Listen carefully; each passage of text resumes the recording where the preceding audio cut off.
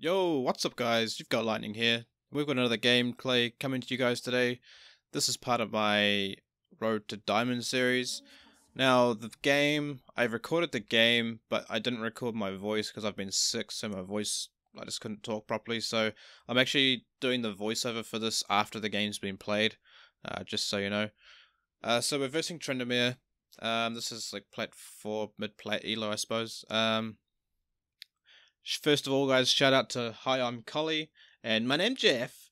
For this game, you guys we had a pretty good yarn, and you guys played pretty well. So I just wanted to go over this game because I didn't really carry or anything. I just did my job. So I just wanted to do a bit of a commentary on this video, especially versing TRYNDAMERE. He's quite, if you let him loose, he can be quite devastating to your team. You know, if he gets ahead of you, you can't stop his split push. So this game, I just showed a good example of keeping him on a leash, not letting him run away with the game.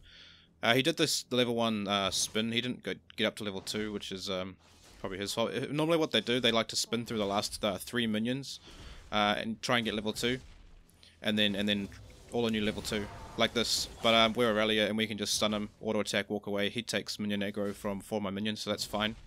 Just use a potion. I like to keep in pretty good health early in the matchup, because if he gets those crits on you, they can be devastating early. So he luckily didn't get any crits on me. He got 1 crit on me. Probably shouldn't have traded so heavily. He's got 4 minions attacking me, so that was probably my fault. I shouldn't have done that last Q. I should have just backed off after the E and a couple of autos. But we've got Kha'Zix coming up here. We're trying to hit level 3. He's probably going to hit level 3 first. I get the stun off on him. I'm just trying to keep him here. And so Kha'Zix comes. I try and commit with him. He's got his ghost going, but Kha'Zix has the red buff, which slows him down a little bit. So I go for the flash and the slow from my E, because the chance of killing him was highly likely, especially because we both had flash and he only had ghost. So that's his ghost down. I mean, ghost for 2 flashes is probably worth, but we still got the kill, which puts him behind quite a bit. Especially because look at his wave. He's got 1, 2, 3, 4, 5, 6, 7, 8 minions. Well, a bit less than that now. You know, pushing into my wave. So what I'm trying to do here is leave the wave sitting here without crashing into the tower, and then I want to back, because I want to deny him the whole wave. And that, if he loses a whole wave of XP, then I can teleport straight back to lane. You know, it puts me at such an advantage. So we'll see how the lane plays out here. So at the moment it's pushing to me, sorry. And what do we go for here? Yeah, early armor and a bit of health. So that's more of a defensive lane. If I wanted to be more aggressive, I would have gone straight up for daggers and a longsword or something like that. Or even a Doran's blade in a cloth armor. That would have been good too, if I was able to get that. I would have had to wait a little bit for it though. So we're just trying to keep the wave here. This way I don't have to use my 3-minute ward. At 3 minutes you normally ward for the jungler, but I don't have to this way because I can just sit here with the wave sitting right in front of my tower, and TRYNDAMERE has to come up for the CS, and knowing he's got no ghost. And he probably doesn't have a point in his W yet. So I can just trade. I got the level up, I can just trade with him, chunking him. Probably shouldn't have committed too hard, because I dragged the wave all the way back to the middle. I took minion aggro from all of his minions and dragged my wave all the way back to the middle of the lane, which probably isn't really ideal, but it's going to push anyway, right? So, I mean, might as well just like push it in, and then place some wards. But ideally I want to keep the wave. My idea is to keep the wave sort of on my side, so when I want to fight him, I can fight him and I don't have to worry about their jungler being there. But if the wave's like right up here like this, see, we're trying to bait him into auto attacking me so he takes minion aggro, but he hasn't done it yet. And he still hasn't done it. Oh well. It still keeps him gives him a chance to miss the CS, but it's playing pretty aggressive. Like, I should have placed the wards and backed off and placed the wards. Because the worst thing that can happen now is that I get ganked and die. I don't have a teleport, and he can... The wave probably won't freeze, it's already pushing. Especially because it's so close on his side, and he doesn't really have a minion, and like, my minions don't have the numbers advantage, so it's going to push anyway. So I could just sit back here and let it push straight to me. But the idea of this whole lane at this stage of the game, because he's got that Doran's shield, right, so I can't really... If I have to like all in him and burst him. I can't really do like short trades because he'll just regen it back up. So as long as I keep my farm up and just stay ahead of him, It should be fine. Another good trade. Just chunking him, making him waste his fury, giving him no way to get into me and fight me. Because if he all-ins me with his fury and say I waste my E or something like that, you know, that's I'm probably gonna lose the trade. And I don't want to give him any breathing space at all. Just want to keep him on his leash, keep him here, and don't let him run away with the game. If I roam, he could probably take a tower. But if I can delay his power spike, see, I'm not letting him back here. At this moment, I believe the lane will push to me if I leave it here, because we have 2 minions advantage, and his minions are gonna get to my minions first and start attacking them. So I back right here. He TPs, I back anyway, because he's going to shove it into my tower, but he can shove kind of fast, but he's not going to shove it into my tower before I get there. So he's pushing it, but it's not going to arrive there too early. Like, I might miss 1 or 2 minions, but it's better than losing like a whole wave, right? So I backed there, got my longsword, got my dagger. So we're a bit messy in our build at the moment, but you know, having that extra health, having the armor, having the AD and the dagger, the attack speed, you know, it all helps against this matchup, because you don't want to get cheesed by like his early crits. And here I just burst him down. I'm trying to bait out his ult. I didn't get it. That's alright. Yeah, I can still heal up. I probably wasn't the best option to trade that, but at the time it seemed like a good idea. I just felt like I was so far ahead that I wanted to try and bait out his ult, get him low so he can't commit to me. Because I know if I go on him again, I'll win the trade. He'll have to use his ult unless he just spins away and wastes his fury, if he does get any fury. So I'm just sitting here, letting the wave do its thing and just last hitting. That's all I'm going to do, and just try and zone him off the CS. If I can zone him off the XP range, I will, but like I think I'm trying to like make him walk backwards from this minion here, but he does walk back. I'm not sure if he missed XP on that minion, but that's what I'm trying to do. Just get any advantage that I can, whether it's just denying him 1 CS or denying him XP on any minion that I can. So yeah, I'm just walking ahead, making sure I get that CS, and just making sure he can't get any fury, can't get any advantage in lane, so he can't ramp up his fury and have that all-in potential. He's running TP and Ghost, obviously, so he doesn't have Ignite. So that immediately when I saw that, I knew that he would never be able to 1v1 me until maybe later when he gets heaps of crit, maybe some sort of health item as well. But he does outscale you. You have to remember that. But early levels, you can quite easily shit on him as long as you don't fall for his level 2 cheese. I think the worst thing you can do as IRELIA is start your queue versus TRYNDAMERE, and then letting him level 2 all on you.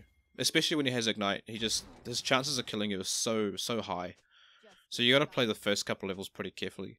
Now Kha'Zix is pinging me to go steal this guy's blue, so we go and do that. Looks like Soraka used to ult.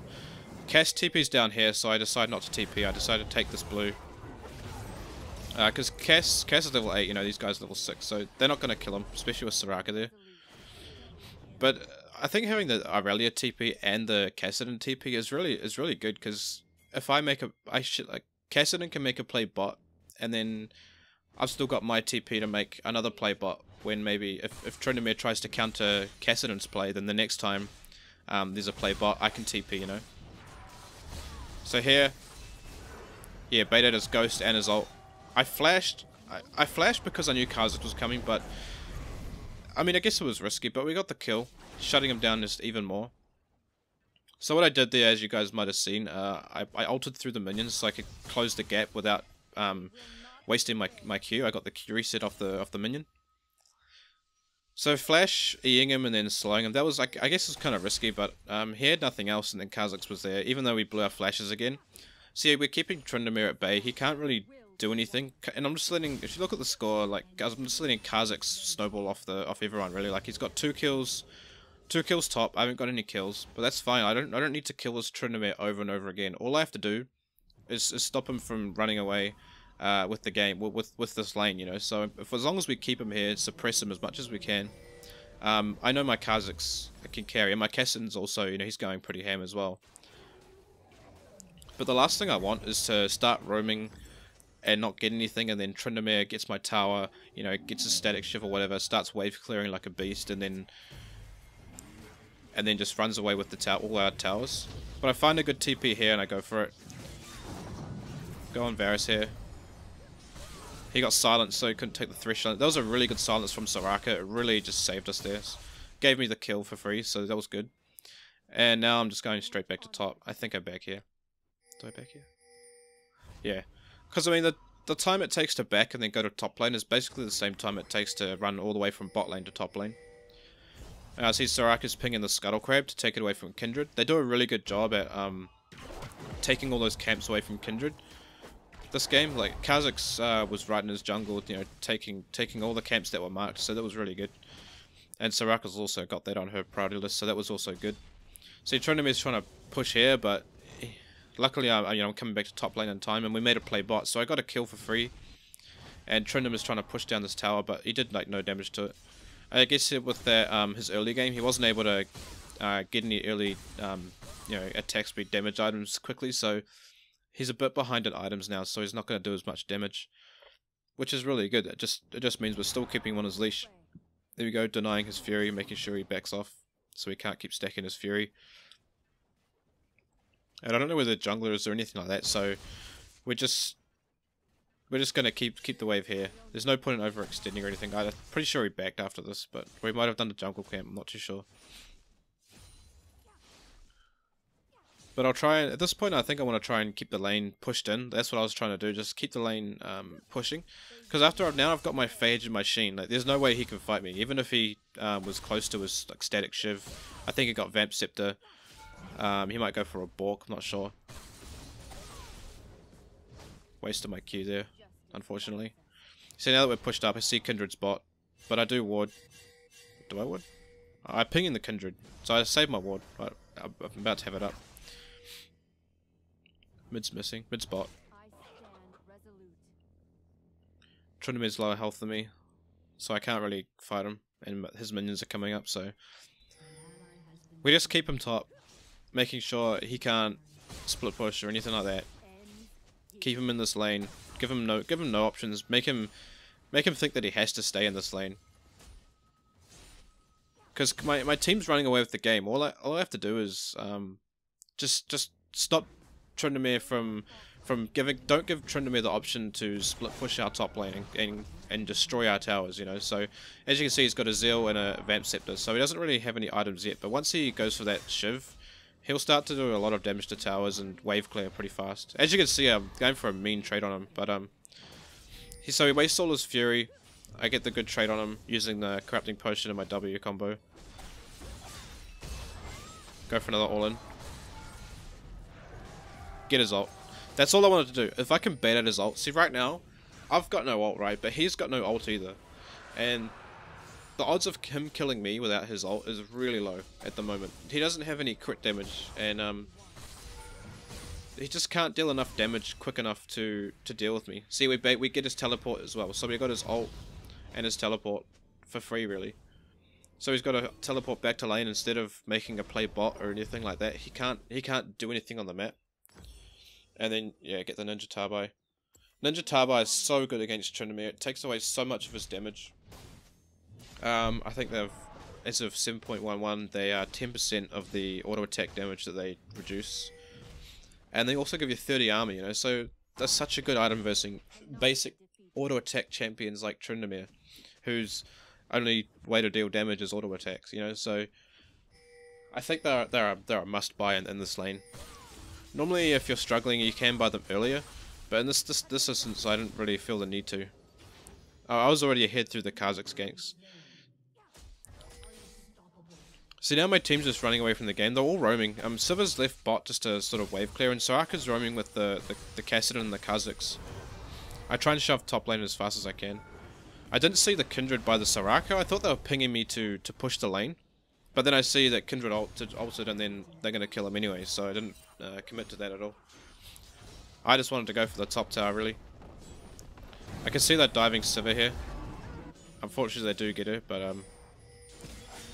but we're still going to get this tower, you know, so it's kind of worth. We've already got the first tower, bot and mid tower, so yeah. See, I guess I should have TP'd down there, but I just wanted to get the tower. Maybe TPing was the best option, But I don't know. I got the tower anyway. It's unfortunate that Sivir died. Maybe I shouldn't have left her to die. So here I TP down. I can see Kha'Zix coming from that side, so I come from this side. And then try to get an assist, but I missed. So that's unfortunate. But now I just take this away from Kindred. Is it even marked? I can't see if it's marked on my mini-map. Oh, we take it anyway. Oh yeah, it is marked. Okay, so we take it away from Kindred. Straight back to top. Don't let Tryndamere get anything. So if a Tryndamere is split pushing and he can't get any towers, he's basically a useless Tryndamere. But ultimately, I think if Tryndamere takes it knight, that's the best idea. Especially for Tryndamere. I just think he needs to win lane to sort of run away with the game. Or not get destroyed. So luckily my team, especially with Kha'Zix getting the early 2 kills from ganking my lane, even though I didn't get the kills, it doesn't matter. Even though I wasn't getting the kills, at least Kha'Zix got them, and Kha'Zix was able to sort of run away with this game pretty quickly. Now it's 8-20, so we're so far ahead. And all it is now is just a matter of not going crazy, not doing anything stupid, like, you know, trying to dive people for no reason and things like that. Just got to play it smart and just keep pushing, keeping the lane pushed, and just making sure we try and roam with the team when we can. See, Tryndamere's got his shift now. He's still trying to just clear waves and push. Yeah, I just cancelled my back for him. But that's alright.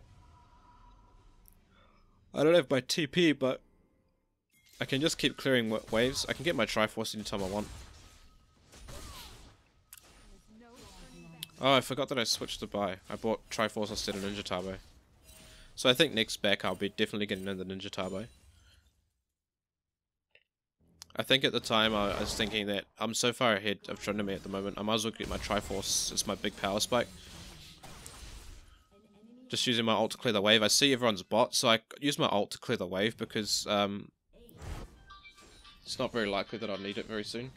So we do that and try and get some good pressure on this tier 2 top tower. I don't know if we get it right now. Everyone's missing, so I should probably get out of here pretty soon. But I know they were just bot and 4 of them are dead, so the only other person up is their mid laner. Oh, they're all spawning now. So we get a free tower. And because of my team's advantage, I'm able to just do this for free. Since Tryndamere had to help, or he felt like he had to help his, you know, answer the bot lane, I can just sit top and let my team just do what they're doing and just keep getting these global gold advantages for the whole team. But now, you know, with 2.8k, I should be backing, but I think I go for another wave. Because my team's pressuring mid, so if we've got no pressure top, their whole team can just go mid and fuck my team up. So I decided to push this in, so at least someone has to answer it. So even if it's Tryndamere, it doesn't matter. At least someone answers it. So it just means they can't jump on my team if they're pushed up a little bit. I was doing a test here to see if Tryndamere would go on me, but he didn't, so that was quite funny. I had a feeling it wouldn't go on me. I think I sell my corrupting potion here, do I? Yeah. Sell it and get Styrax. Styrax is so good on IRELIA right now because the when your Styrax pops and you get your shield, you get increased base AD damage for 8 seconds instead of, I think it was like 3. And it also, the shield is based off your max health instead of a percentage of your bonus health or something. So it's way better than what it used to be. You're going to do so much more damage. Or not shit tons more damage, but you're going to do, you know, a considerable amount more damage with this new Styrax gauge rather than the last one before it was changed. So it's a pretty good second buy, especially because we have the armor item with the boots. Then we can jump into some health. And Kindred dies there. Kindred really flopped the game for his team, to be honest. Well, for himself, really. He did some really silly ganks and bad decisions, I suppose. And he wasn't able to keep track of Kha'Zix or anything, so Kha'Zix just ran away with the game. After getting 2 kills top, I think he got a kill mid or something as well. You know, he was just able to run away with the game. So I didn't really have to do much this game. I only had one job, and that was just to keep Tryndamere where he is. And so look now, I'm so far ahead of him. Just 100 to 0 really fast. Well, we didn't kill him, but he had his Q up. So now me and Cass just go for this tower. So at this point the game's pretty over.